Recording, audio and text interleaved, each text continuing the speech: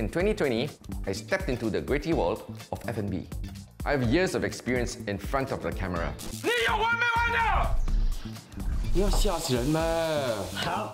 But this is still relatively new to me. Since I've started Sibay Shiok, I've sold over 5,000 packets of mee siam and laksa. I want to take this further. So in this episode, I'll be consulting with culinary maestros. My first nangka rendang. Wow! In order to level up my cooking. I'm Terence Cao, and this is Dish Upon a Star.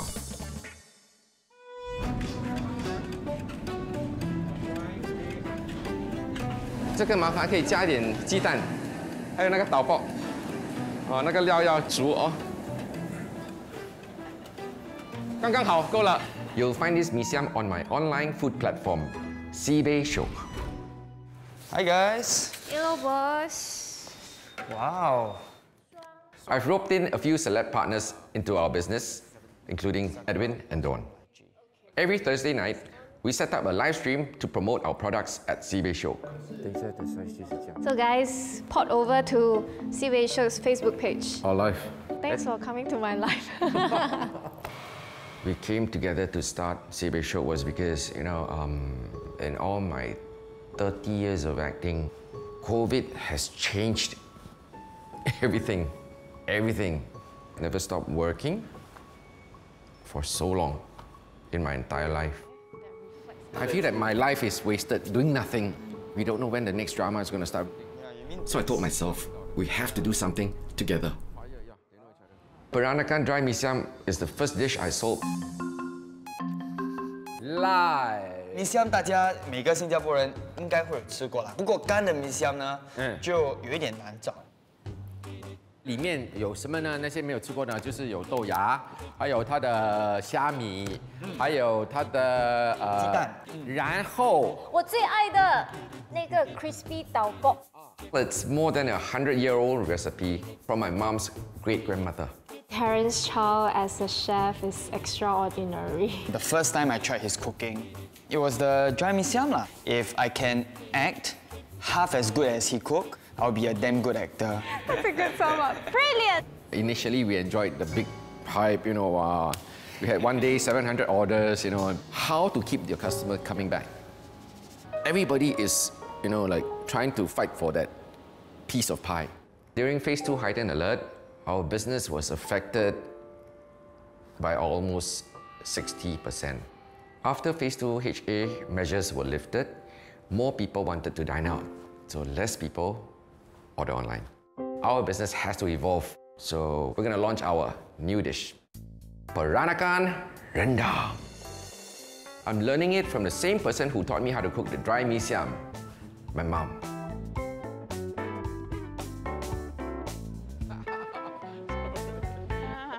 Hello. Sorry, keep you waiting. Hi guys, this is my mom, my boss.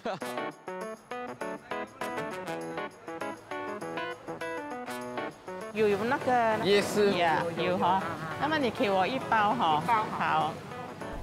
I've always wanted to learn my mom's rendang recipe, but never had the time. Fresh coffee and leaves. Yeah, this one is very flavorful for the rendang. The spice paste, or rempah itself, has almost 20 ingredients. You cannot shortcut. Oh. You know what's the most tedious part about my mom's rendang recipe? Making toasted grated coconut called curry sik. It has to be very slow heat. You cannot put on the heat very high. It will get burned easily. At least an hour. When I first asked my mom to learn her cooking, she told me, "Get out of the kitchen." Why? I said, "Mom, I really want to learn." Then I managed to persuade her to teach me. It's cocoa heaven, thank you, Ma. Mom? So good, huh? Yeah, we're at the rempah land already, Ma. Keep stirring.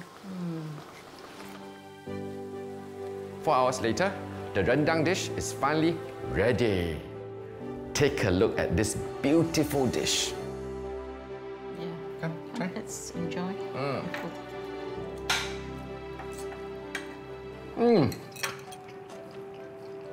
Hits the spot every time.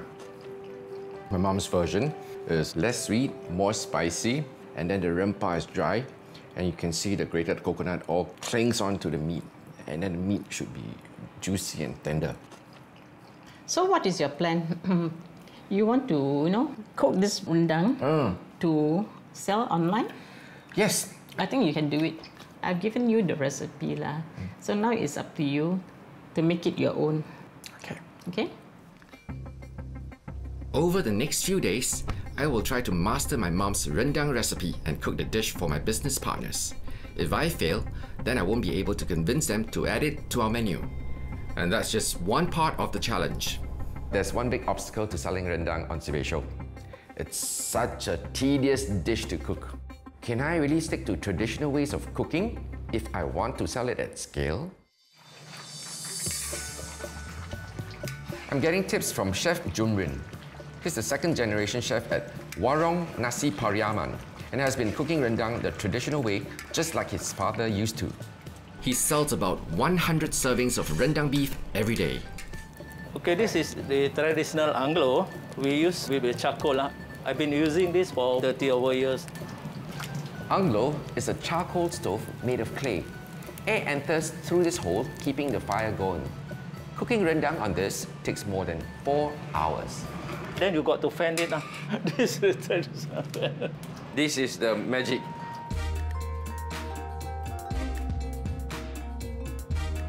Have you ever been tempted to go the easy way and I'll use the gas burner, not the Anglo? We tried, but I don't get what I expect.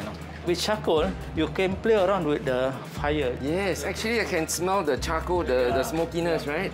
If you give quality food, people will eat it, they feel very good. Chef Jumrin cooks about 17 kilograms of rendang a day.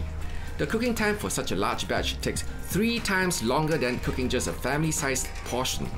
So to save time, Chef Jumrin blends his rempah in bulk a month ahead. Founded in 1948, Warung Nasi Pariaman is one of the oldest nasi padang stalls. I've been a fan of their rendang for decades. Another regular is my friend Matthew Tan, a Peranakan cookbook author I've invited to join us for lunch. I mean, since I've been coming here for the last 20 over 30 years, nothing has changed. The flavor, it's so full. There's a very nice smoky flavor in the beef rendang. You know, this beef rendang is traditional from the West Sumatra side. We call ourselves the Minangkabaus. I learned from Jumrin that the Minangkabaus are an ethnic group from West Sumatra, Indonesia. In the 1900s, they traveled across the Indonesian archipelago and Malaysia for work and trade. They would pack rendang for sustenance. Cooked over slow fire, beef rendang dries up, which allows it to be preserved for 4 to 6 weeks. That's why traditionally, Indonesian rendang beef is drier and chewier. But what about Peranakan rendang? In the 1970s, the first Peranakan cookbook that came out, rendang is there, but it's a very, very simple recipe. They dispense with all the leaves, like the turmeric leaves and that kind of things. Actually, my mom puts a lot of all those leaves in. Every family has got a slight different recipes. So that is why when we talk about Peranakan cooking, there's always this tendency when I say, it doesn't taste like my mother's cooking or my grandmother's cooking.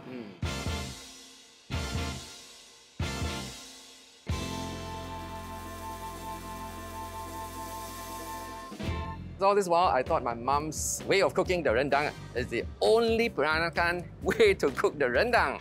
Well, I'm wrong. Because ours, we use the coconut flake, we use palm sugar, and I realized this belongs uniquely to my family's heritage. So, same as Chef Jumrin, who's carrying on his father's legacy, well, my family's heritage recipe lies solely on my hands to carry it forward. 1 beef rendang. Yes. Thank you. The thing about rendang is, you can find it almost in any coffee shops or hawker center. The competition is so stiff out there. So, how am I actually going to up the game?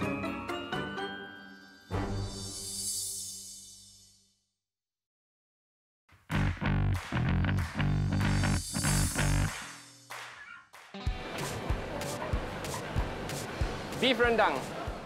Selling a dish is a little like putting up a good show. It's the story behind it that can make us hooked. I want to dive deeper into the historical significance of rendang to market it better. So I reached out to a food historian, reviewer, and a fellow rendang fan, Tony Boy. And he arranges to meet me here. The reason why I bring you here, because this is the exact spot where Sir Stamford Raffles landed in Singapore in 1819. Here, the Sultan of Johor Riau received him. He hosted Raffles to a royal banquet. This is the spot where they had a banquet tent. During the feast, there are many different dishes, and Raffles was served the best of the special dish, which is deer rendang. You know, rendang, even though it seems to be a very common dish today, it is actually a very special and significant dish. To the Minangkabau people, the ingredients all have their meanings. The meat represents its leaders. The coconut represents its intellectuals, its writers, poets. The chili represents its religious leaders. It is considered the head dish of the feast. Wow. I never really understood the cultural significance of rendang until today. Maybe I should introduce an elevated version of the rendang as a special dish on special occasions, such as Chinese New Year or weddings. Deer meat is a little too exotic, so I've got another premium meat in mind. Oh, David! I decided to pay my meat supplier a visit. I'm actually looking for some Wagyu beef. What do you have? Actually, I've prepared a few cuts of this Wagyu for you. Okay. Man, I'm freezing! -20. My plan is putting together a heritage recipe together with a popular ingredient. So what would you recommend? I would recommend the A5 Wagyu chuck roast for stewing, as well as the US strip loin. They are able to take in the heat better. The hallmark of a great piece of Wagyu lies in its marbling, the white streaks of fat in the lean meat. Visually, it's a looker. No, that's what I call ingredient fit for royalty. But it comes at a pricey sum too. The A5 Wagyu chuck roast will cost about $350 per kg. And for the US strip loin, it will be about $300 per kg. Nothing less than 300. Nothing less than 300. Maybe $299. In the past, I've sold hot pots, roasted char siu, and I realized I couldn't use premium ingredients because of all the fixed costs, like your rentals, your manpower costs. Sibay Shiok has done away with all those as an online platform. So we really want to explore using premium ingredients for our recipes. But here's the thing. These two packets are at least 600 grams, which means they are $200, which makes me think, how do I even price my Wagyu beef rendang? Lucky for me, I'm getting an inside scoop from Blue Ginger, an institution in Peranakan food that's been around for more than 2 decades. Table 10 anise acha. Okay. Earlier in July, its second-generation owner, Shi Kai, decided to spice things up with an all-new Wagyu rendang dish.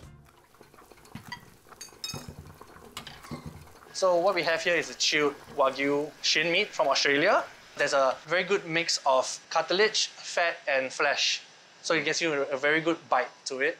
And it's not overpowering with the fat. How much is that Wagyu meat? It's about $23 per kilo. You know, the Japanese Wagyu is 350 per kilo, and then Americans are 300 per kilo. What was I thinking? That's why Australian shin. How does the process of making Wagyu rendang differ from the typical rendang? Wagyu typically has a more fat proportion as opposed to normal beef. Using a steam bake method, it actually extracts better flavor and don't have to worry about burning the premium meat. Ah, this is Blue Ginger's secret. There's a reason why shin meat is way cheaper. Best part. It's generally considered a tougher cut of meat, right? Come, let's go. So I'm curious, does it still garner a premium taste? So we have our two versions of rendang here. One is our original rendang, one is our Wagyu rendang. Have a taste. I won't tell you which is which. If I guess wrongly, that means I don't know my meat.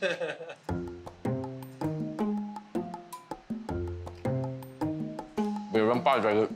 Thank you. A lot of Secret gravy. recipe. Hey! No need to try it lah.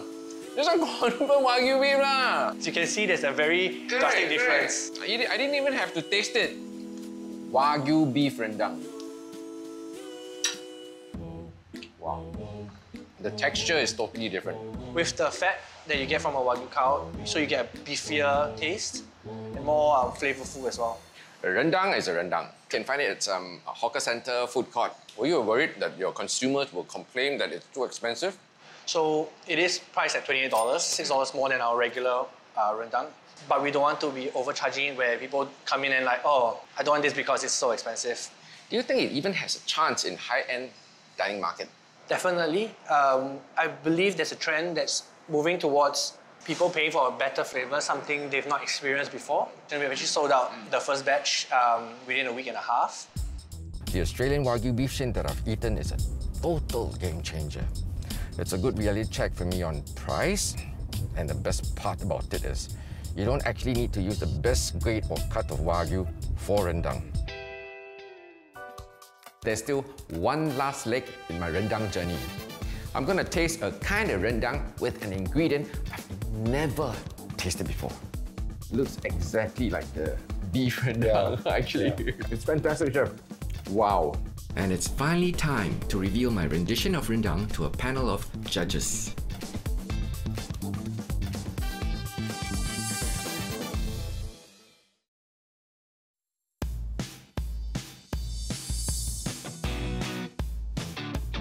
Rendang has been around for over 100 years, but lately, to spice things up, F&B outlets are coming up with rendang in every possible shape and form.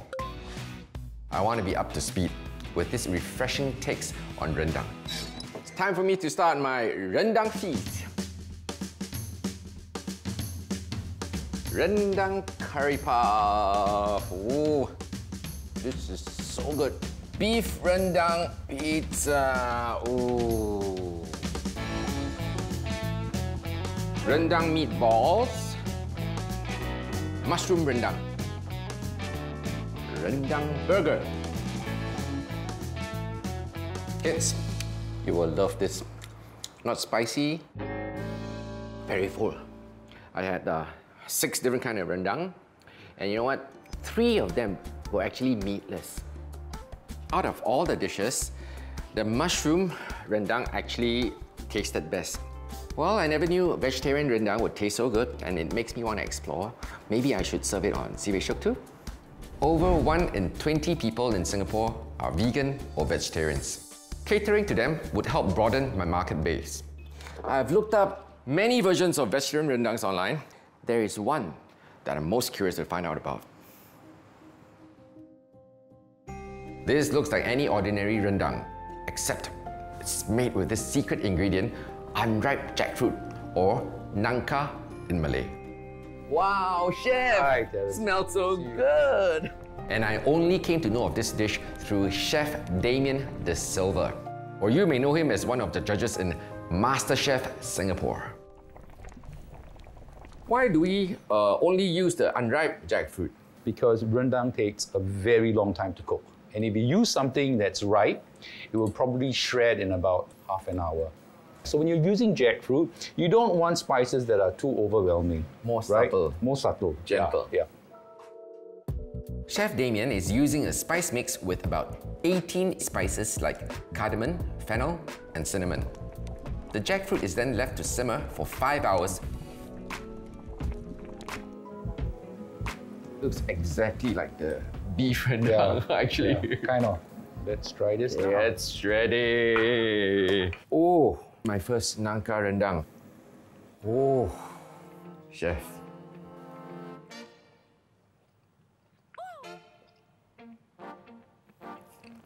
Wow, lemak, confirm lemak. And you know what? The nangka, the jackfruit, actually it's a bit sour, but the experience is not much difference from your beef rendang. You still have the very full bite to it. Just like all the other versions of rendang I've tried, Nangka rendang has a history as well. I didn't create it. Yeah, it's been around for like 300 over years. Right. I'm very fortunate that Granddad actually had Indonesian friends, and this has been passed down to me. I wanted to introduce this dish to the younger generation so that they know rendang is not only about chicken and beef, but it's a lot more as well. In the F&B world, I'm still a greenhorn. But Chef Damien Shikai and Uncle Jumrin have been living and breathing their craft for years. It's time for me to bring what I've learned from them to the table. I'm preparing two dishes, chicken rendang and Wagyu beef shin rendang, both using my mom's original recipe. And I've got these discerning taste buds to impress my other business partners, my friend Tony, and most importantly, my mom. Okay, and we're good to go.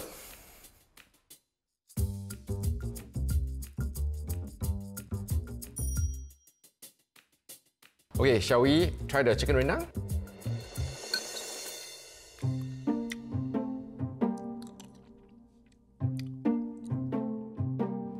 What do you think?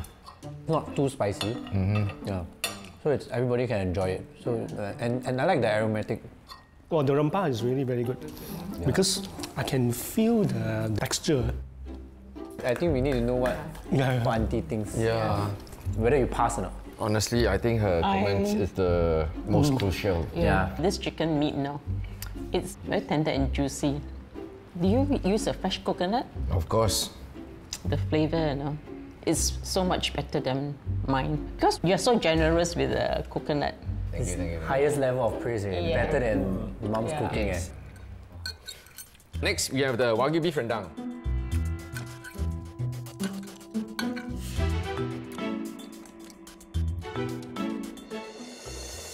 Solid, very nice. In fact, I like it better than the chicken. You expensive taste, hello, this Wagyu Expensive taste, yeah.